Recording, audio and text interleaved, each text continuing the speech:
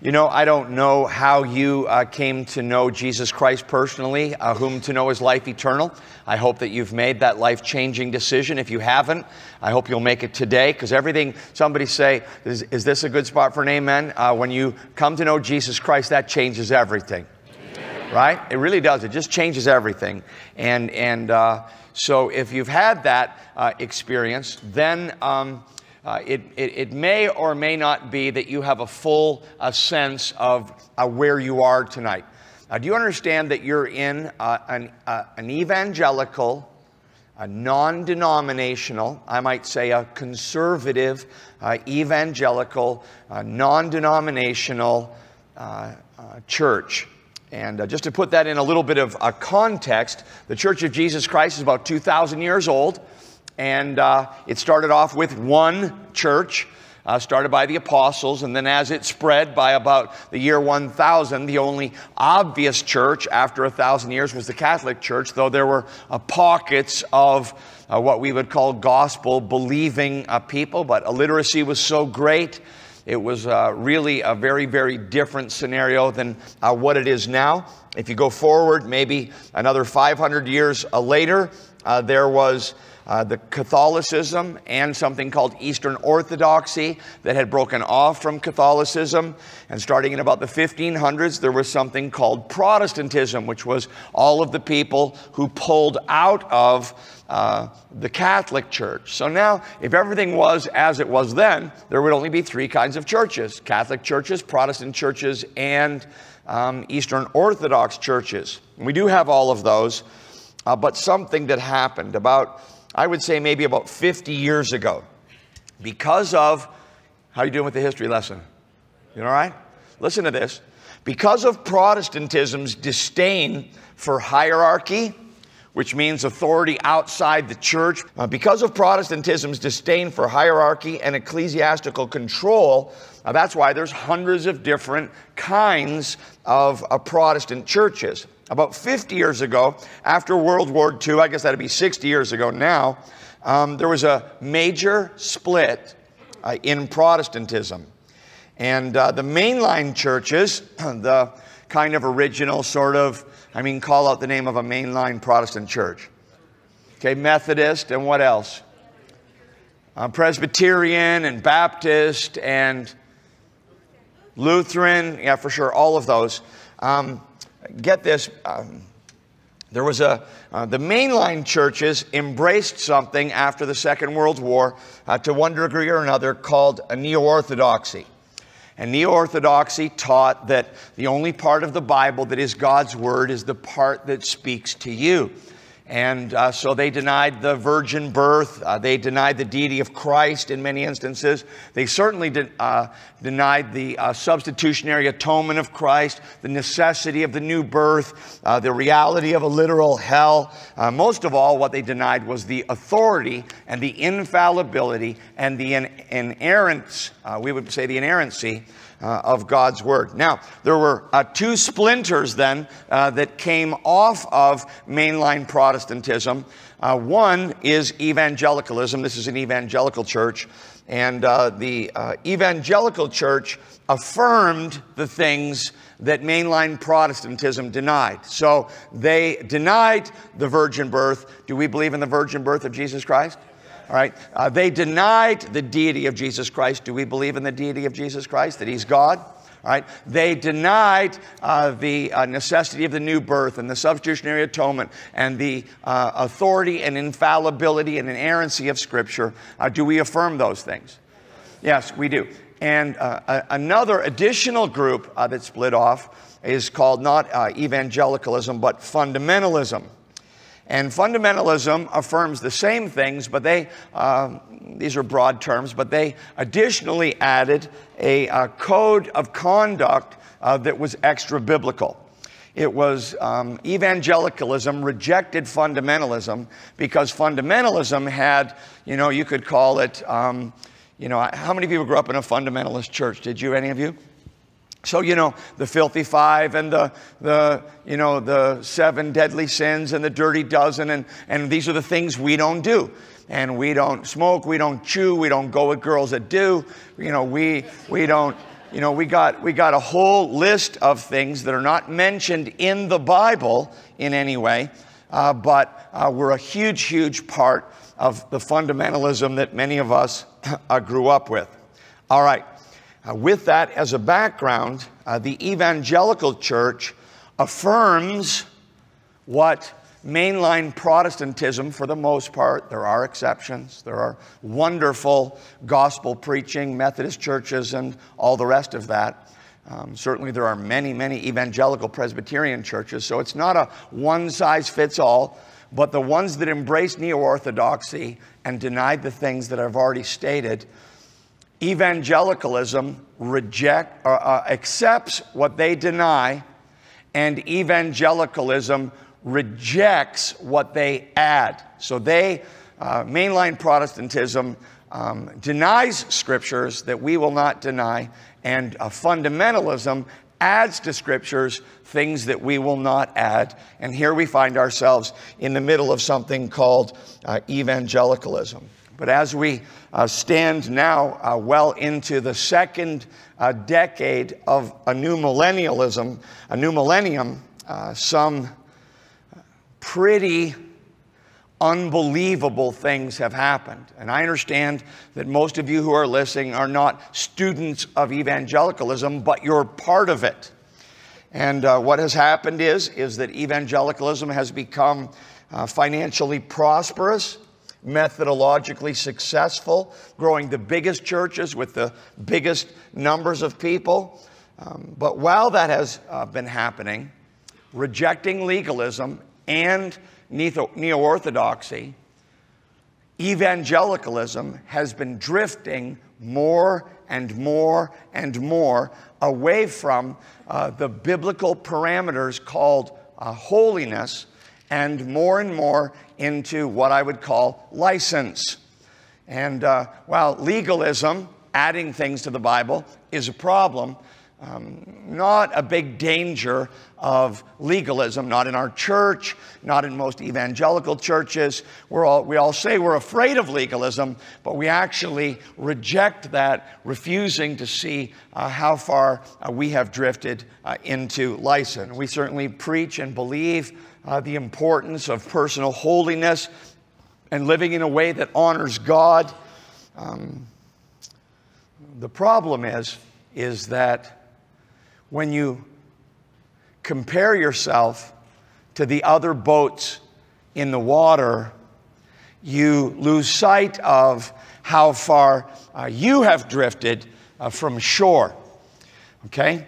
And shore, in terms of this matter of holiness, is the nature and the character of God Himself. The God who said, "Be holy, for I am holy." And I think we would be well served to go to a passage of Scripture that reveals not just the holiness of God, but listen, but the holiness of God as the central defining character of His person. So take your Bibles, if you would please, and turn with me to Isaiah 6.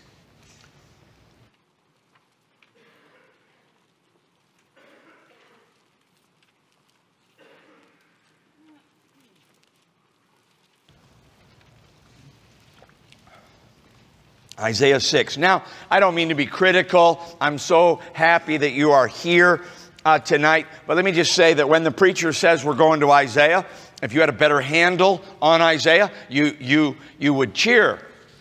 Or maybe you were wanting to cheer, but you just didn't know how that would go over. So, hey, turn to Isaiah 6. Now here's why you're so excited about this. Isaiah was called to minister to the affluent leaders of his day. Isaiah preached the holiness of God during the reign, get this, of 4 different kings.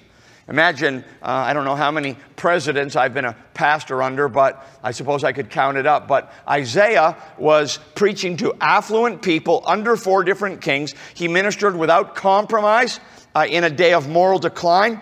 From his lips, Isaiah poured forth dignified oratory, like the world had never heard or seen before.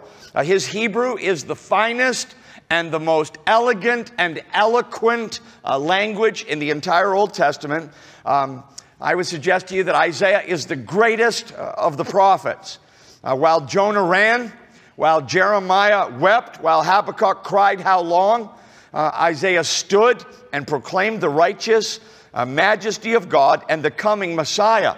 From Isaiah's pen came our most treasured prophecies about Christ 800 years before Jesus came to this world. Now, how did Isaiah become such a pure and powerful and prophetic spokesman for God? Well, the answer is that on the day God called him, he gave Isaiah really an unparalleled vision of his own holy nature. And it is a vision that we desperately need in the church today. So let's just kind of jump into this. Isaiah chapter 6, verse 1. And let's start with this main thought. God is infinite holiness. God is infinite holiness. Now, by infinite, we mean unmeasurable, unfathomable, unalterable. Notice in Isaiah 6:1, in the year that King Uzziah died, Isaiah writes, I saw the Lord sitting upon a throne, high and lifted up, and the train of his robe filled the temple. Let's take that a phrase at a time. We believe that every word in God's word matters. Amen. So, in the year that King Uzziah died, that's about 740 BC, and Uzziah reigned 52 years. Get that. Just think about that for a second. That's like Don Stevens down in Rosemont. I mean, forever. He was, for 52 years, he was the king, and so just think about that and what that would mean. And actually, he was the king, a fixture in the nation of Israel. Leprosy took his life, and the nation was in great turmoil. Imagine if we'd had the same president for 52 years. And all of a sudden, you opened up the paper, and it said, the president is dead. I mean, everything's up. What now? We've never had, most people would say, I've never lived when someone else wasn't. And if you get the sense of that, that's what was happening in the nation of Israel. That's why he writes, in the year that King Uzziah died. Notice, what are the next three words? I saw the Lord. That's pretty awesome right there. I mean, what happened to you? I saw the Lord. Whether waking or sleeping in a vision or a dream, we're not told. But Isaiah was supernaturally transported to the throne room of God. And he got to see the very nature or person of God. Now, John 12:41. Can you, I just turn there and read something to you really quick? I bet you can't even get there in time. I'm already there. John 12:41 says this. Isaiah said these things because he saw his glory and spoke of him. And they're talking about Jesus here. They're referencing the passage that we're studying. So back to Isaiah 6. Who did he see?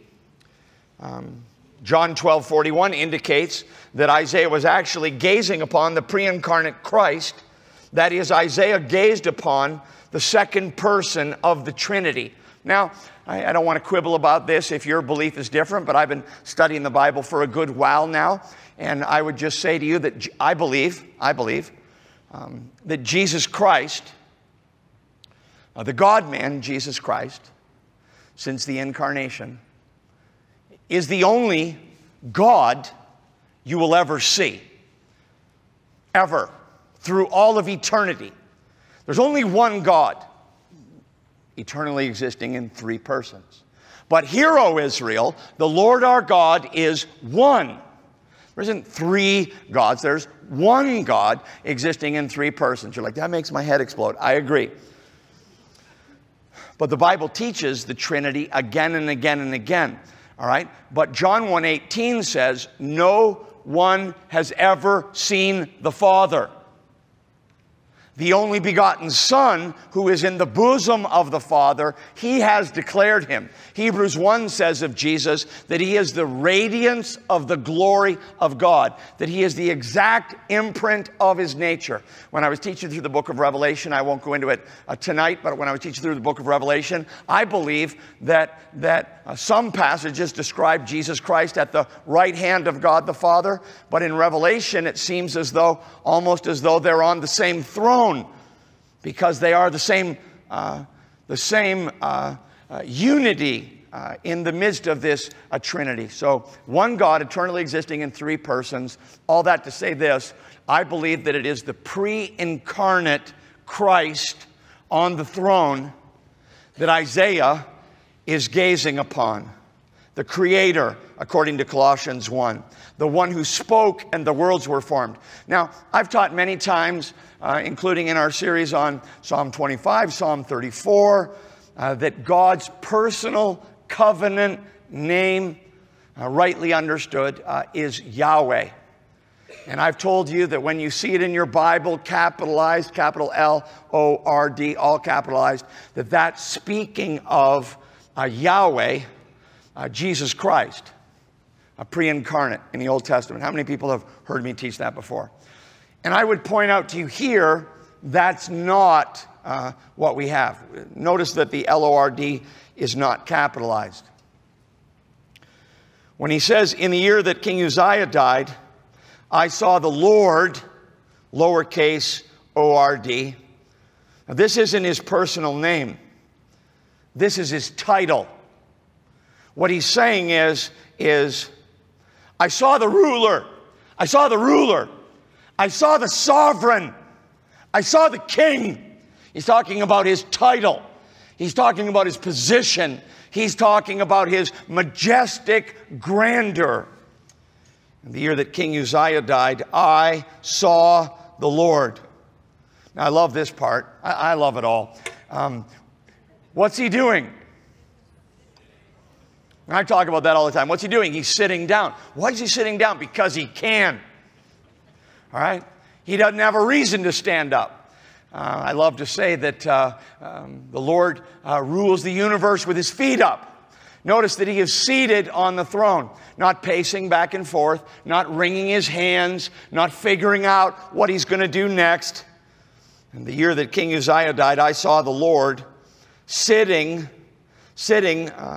upon a throne. All right? And he's resting now. He is not forming a plan. He's not working out a puzzle. He's not figuring out what to do next. He is ruling with ease. He's not taxed. He's not maxed. He's not stressed. He's infinite. He could have made 1,000 universes and not be more strained than he is in ruling over this one. He's the Lord. And this is an awesome, reality-altering picture. And of course, he's seated on a throne. And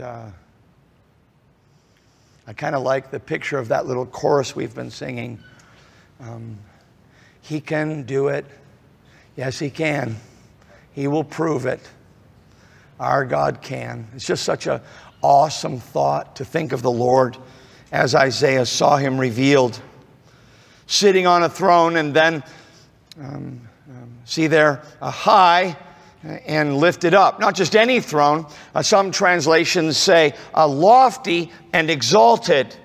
Now, the main reason that the church has lost its moral vision is that it has lost its high and exalted view of God.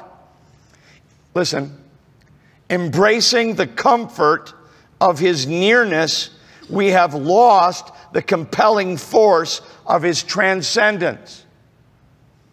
I say it again. Embracing the comfort of his nearness, Oh, Pastor, give us another series on God's love. Give me another series on His compassion. And all of these things are wonderful truths. But preferring the comfort of His nearness, we have not heard enough about His transcendence. And we have tended to lower God and make Him in our image and humanize God, as it were. God is not an old codger with a white beard.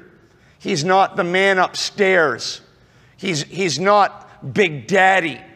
He is ineffable glory, and He dwells in unapproachable light. And no one can see God and live.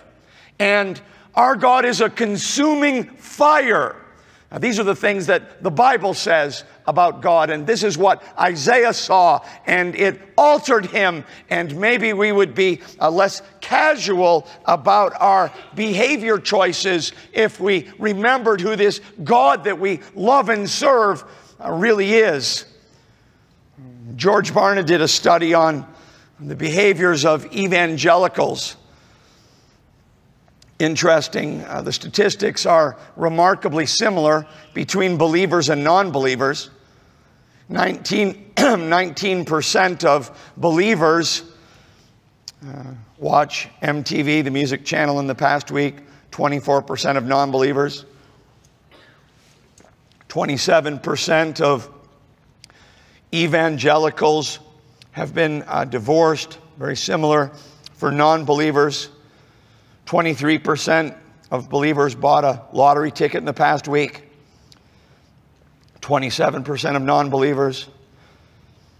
More non-believers give money to homeless people. Exact same number, 70%, subscribe to what we might consider questionable television channels. 76% of evangelicals watched a movie R-rated or higher in the past 3 months. 87% of non-believers. It's really interesting. Barna goes on and says, interestingly, the stumbling block for the church is not its theology. That's not what the world is stumbling over, not what we believe. Their stumbling block is over our failure to apply what we say we believe in compelling ways. Those who have turned to Christianity and churches seeking the truth and meaning have left empty-handed and confused by the apparent inability of Christians themselves to implement the principles that they profess. A man I appreciate greatly, David Wells, has written a book called Losing Our Virtue, Why the Church Must Recover Its Moral Vision. And in it, David Wells says this, listen, evangelical churches have grown in numbers and size. Ministries have been developed that did not exist. Scholars abound. Libraries have been expanded. Seminaries are numerous. Politicians take note. But along with this astounding growth, there has nevertheless come a hollowing out of evangelical conviction. An erosion of character to the point that today no discernible ethical differences are evident in the behavior when those claiming to be born again are compared with their secular neighbors. And then this, I just think this is really interesting, that as these churches have grown, as these things have happened, Wells harkens back to 25 years ago to the start of his ministry when he was a seminary professor.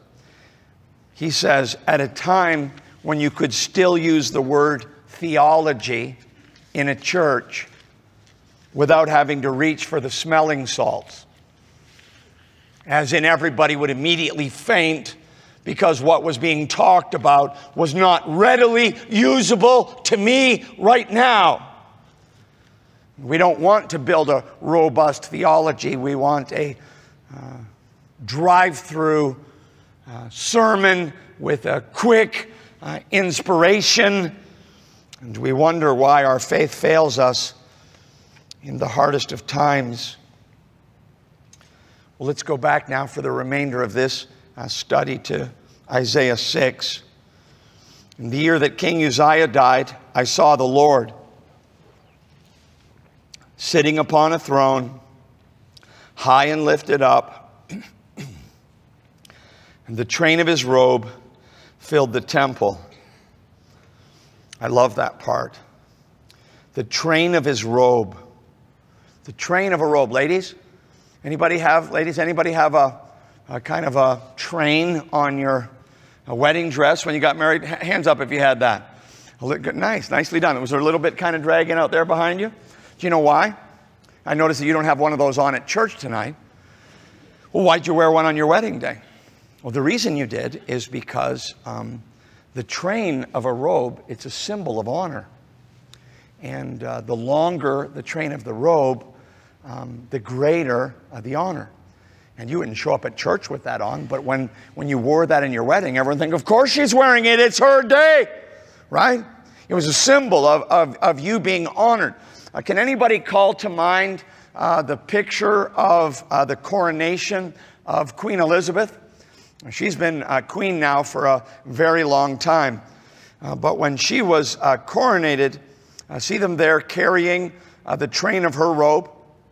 I mean, it went down the aisle and almost out the back door of Westminster Abbey. That's how long her train was. I mean, it takes, how many people are carrying it in that picture? I mean, who does she think she is? The Queen of... Oh, yeah, right. She is the Queen of England. And get this, the train of her robe is the symbol of her splendor. The longer the train, the greater the honor. Now look again at what Isaiah saw.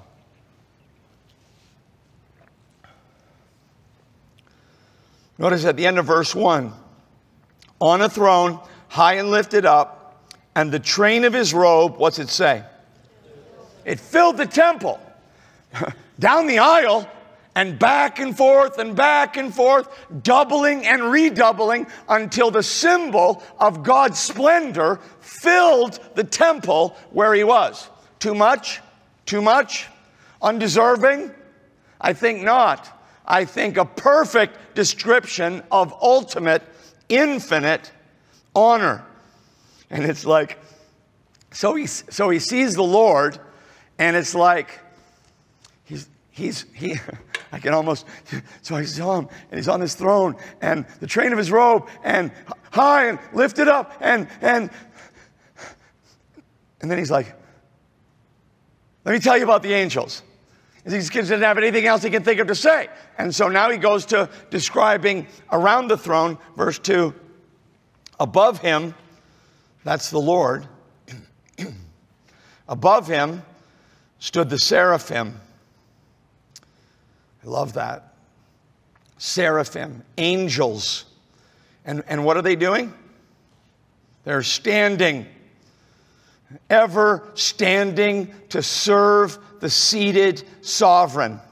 The Hebrew here for seraphim is literally burning ones. Seraph is the word. Countless burning throngs. And now he describes them. Above him stood the seraphim. Each had, how many? Each had 6 wings. This is getting awesome. Each had 6 wings. Now just think, there, God is on the throne right now. Right? Turn to your neighbor and say, right now. And these burning seraph are there in his presence. Tell them again. Right now. They're there right now. And get this. They have these 6 wings. Man, what do they need 6 wings for? What are they doing with their 6 wings? Notice, with 2, he, describing an individual seraph now, with 2 he covered his face. Why? Lest he gaze on infinite holiness and be consumed in a moment, incinerated. So with 2 he covers his face. With 2, he covers his feet. Yeah. Lest God see me. I don't want to see him. I don't want him to see me. That sense of unutterable holiness. And with 2, he flew. Just keeping himself there in that standing position with 2 wings. It's interesting. 4 wings for relating to God. I don't want to see him, and I don't want him to see me. 4 wings for relating to God.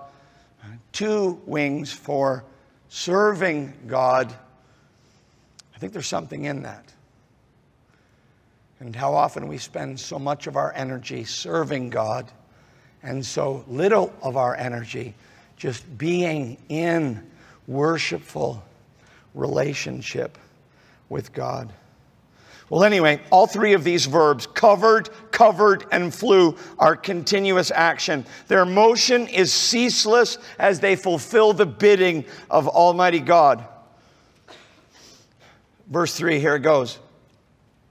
And one called out to another and said, picture 2 lines. I'm picturing 2 lines of these seraph going out as far as the eye can see from the throne in the presence of God, standing, hovering in place as it were, and calling out back and forth. And one called out to another. That's an antiphonal chorus. I'm always after the worship team to sing antiphonally. That's where part of the congregation sings part of the song and the other part of the congregation sings the other part of the song. It's so alive and dynamic when that's happening, and that's what's happening here. Holy, holy, holy is the Lord of hosts. The whole earth is full of his glory. Now, let's start just with the word holy. It's a kind of a churchy word in a way, and it just means separate, set apart. When the Bible says that God is holy, it's telling us that he's not like us. You say, well, in what way? In every way. He's not like us. You say, well, I thought we're made in his image. Well, we may have some parallels to him, but he doesn't have many parallels to us. All right? He is unparalleled. He is unprecedented. He is all that we could ever imagine him to be, and so much more. And so God is completely separate. There is no being like him. Jot down Exodus 15:11. Who is like you, O God? Majestic in holiness, awesome in praises, working wonders. Then notice this. Notice the repetition. Holy, holy, holy. The three-peat is making a point that would be hard for us. An idiom of the Hebrew language is that emphasis is showing a size and space and personhood. It's showing dimension. So, for example, if you said, I was out for a walk, and this is in Hebrew. If you said, I was out for a walk and I fell in a hole, well, I bet you got out pretty easy, you know. But if they would say, I was out for a walk and I fell in a hole. You go, oh, that's rough. Are you okay? You know, did you get out? But if you said, I was out for a walk and I fell in a hole, that's how they would talk. And if they said it 3 times, that's just like mega to the max. You can't. Now, interesting. Only here and only of this characteristic do we learn God is not holy. God is not holy. He is holy, holy, holy. The repetition is communicating the immenseness and the all-encompassing nature of this unifying and central characteristic of God. Kadesh is the Hebrew. Kadesh. Kadesh. It's this three thing is the strongest superlative form in the Hebrew language. So back to the text, this is what they're calling out in heaven. Holy, holy, holy is the Lord of hosts. And then this, the whole earth is full of His glory. And I've taught many times that God's holiness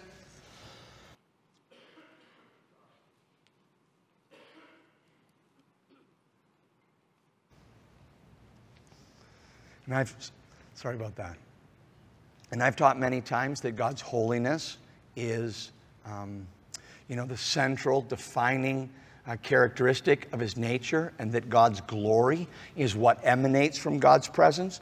We don't see God, we see His glory, we see evidence. Glory is evidence that God exists. In a vertical church like ours, it's all about the revealing of the glory of God, the manifest presence of God, the evidence of God's existence and His work in our midst.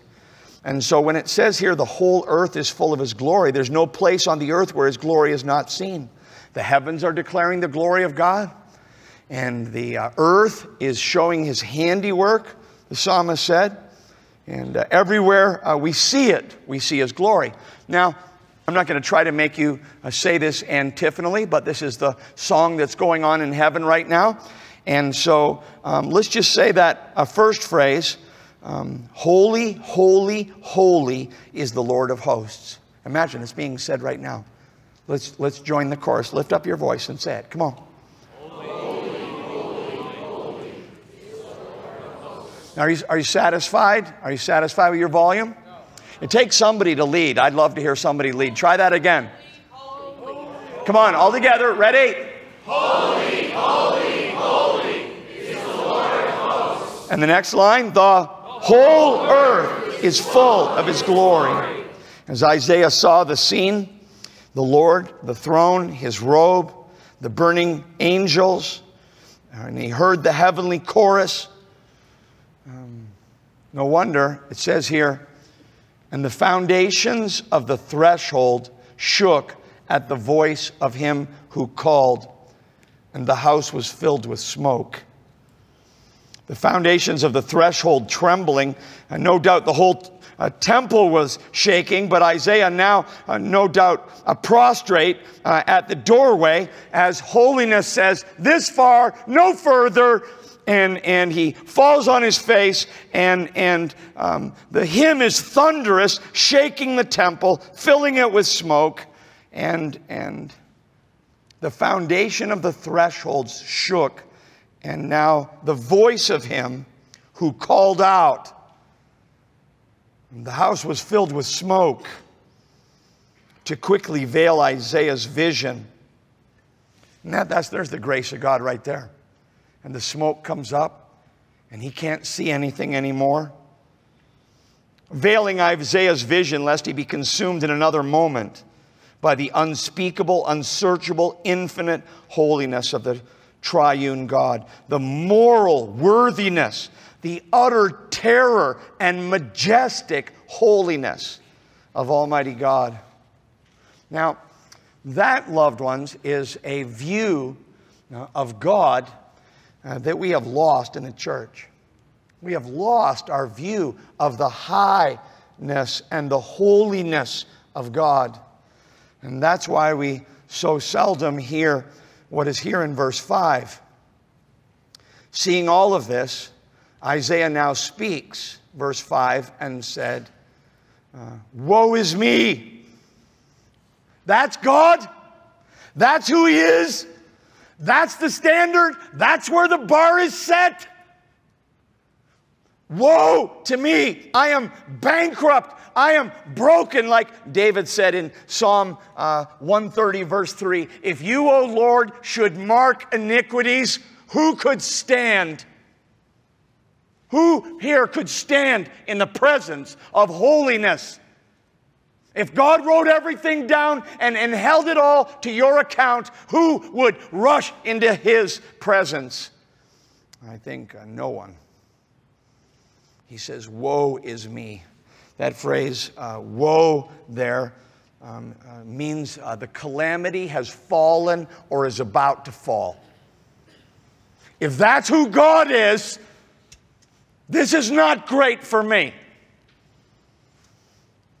Woe is me for, notice, for I am ruined. See it there? Woe is me for I am lost, my translation says. Literally, I'm dead. I'm done for. I'm silenced. You know, draw the curtain. It's over for me. I always am fearful. This happens to me an amazing amount of times. Someone will say to me, I guess because of my position, and someone will say, you know, if I ever get to meet God, I'm going to tell Him a couple things. I said, well, you know, let me know when that's coming so I can be in a different room. And I mean, what are you talking about? What are you talking about? You don't know what you're talking about. The arrogance of suggesting, look at Isaiah's speech. He got to meet with God. Woe is me, for I am lost. I am a man of unclean lips, and I dwell in the midst of a people of unclean lips. And that's really his summary position. When you see holiness for what it is, I'm unclean. I'm unclean. I am fallen. I am failing. I am sinful. He is holy and I am not. Unclean. Who can speak for this God? I have unclean lips. We all have unclean lips. Things I've said, things I've done. Why Isaiah? Well, he tells us right there. How did you reach this conclusion? My eyes have seen the King, the Lord of hosts. Boy, all of our silliness, all of our petty differences, all of our foolishness, incinerated in a moment in the presence of holiness.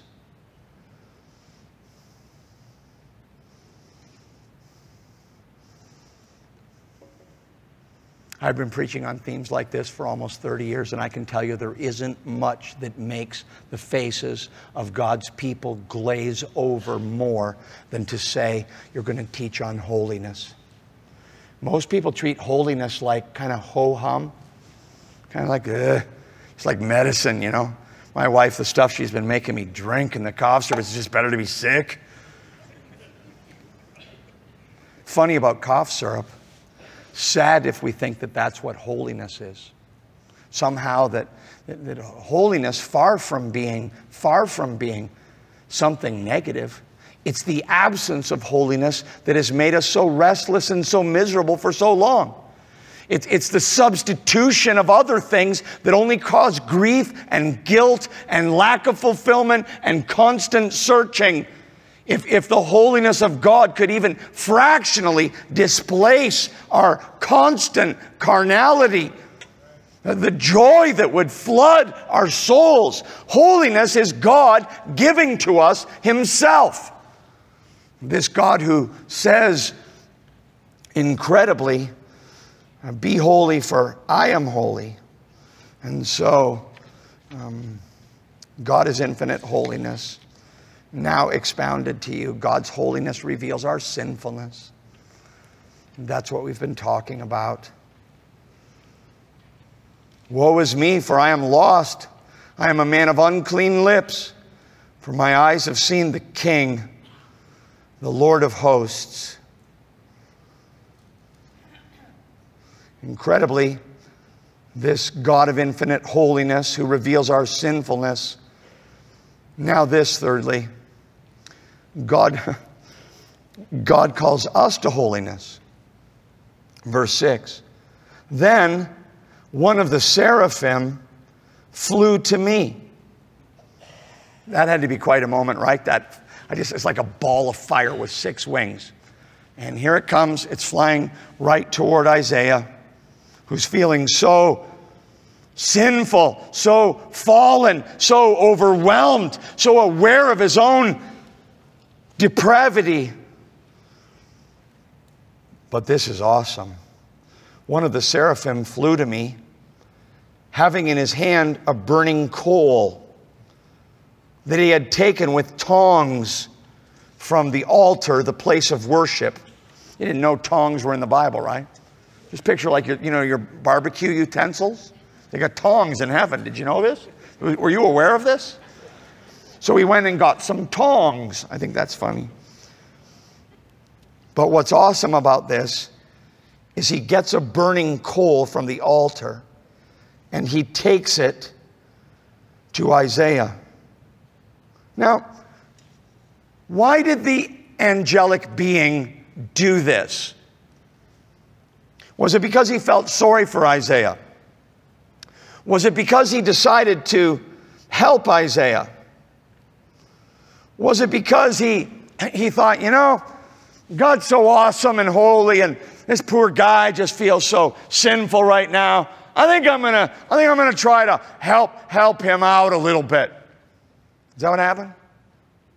I'm going to go out on a limb here, and I'm going to say that even though the text doesn't say it, I'm going to say that I'll bet they almost never do the seraphim say, I'm going to do this. I bet God will really like this. I'm going to say that I think they do only exactly as they're told. What do you think? So even though the text doesn't say that God told the angel to do it, the reason why it doesn't say it is because it's so patently obvious that these beings that exist to worship God don't take a breath, don't fly or flap a wing without his full endorsement that clearly this is at the direction of God the Father. And this burning coal is to burn away Isaiah's impurity. And that altar is a place of continual burning where sacrifice for sin in the Old Testament was made, and now a reminder through all of eternity of the sacrifice that Jesus Christ made once for all. Let me read to you just quickly from 1 Peter chapter 1, which says this, starting in verse 14. As obedient children, do not be conformed to the passions of your former ignorance, but as he who called you is holy, you also be holy in all your conduct. Since it is written, you shall be holy, for I am holy.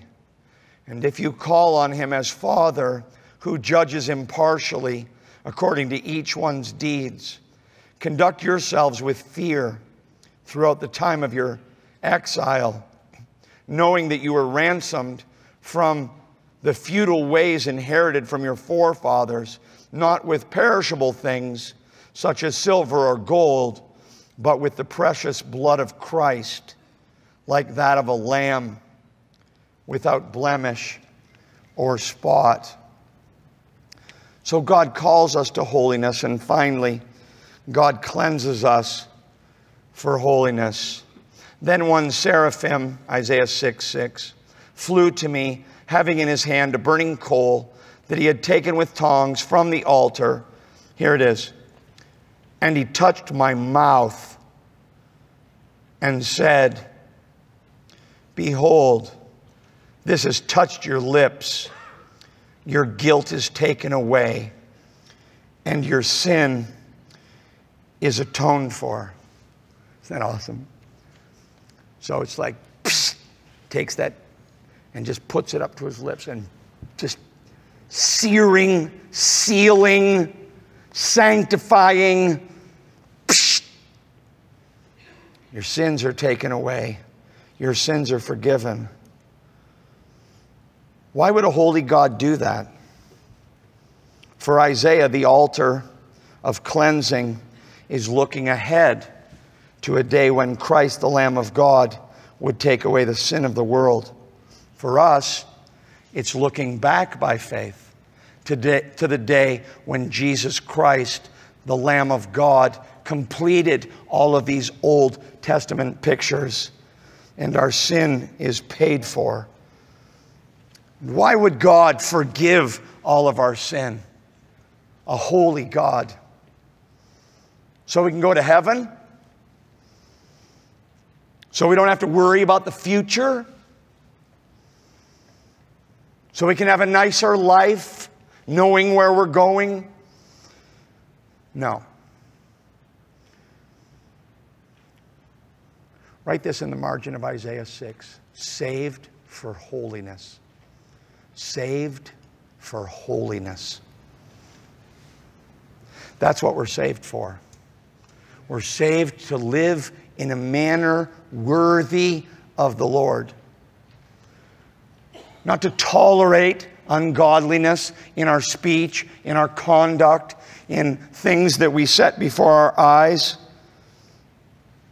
but to actually live a life that is fitting, that is honoring, that is reflective of, not judging others whose behavior doesn't conform to our own expectations, but we ourselves taking seriously this God's exhortation, be holy, for I am holy, declares the Lord.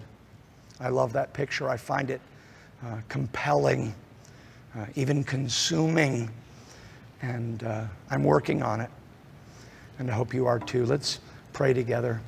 Father,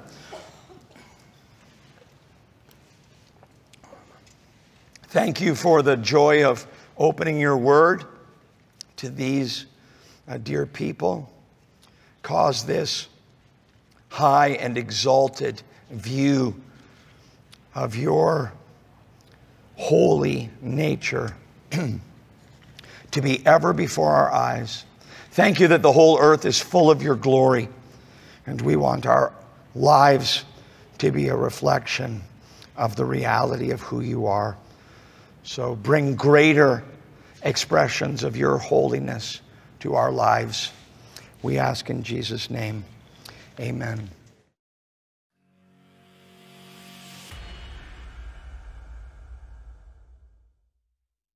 Hey, thanks for hanging around after that message on Isaiah 6. Wow, that passage gets me every time in a really good way. And it's Christmas time, so we're turning our attention to the year-end emphasis.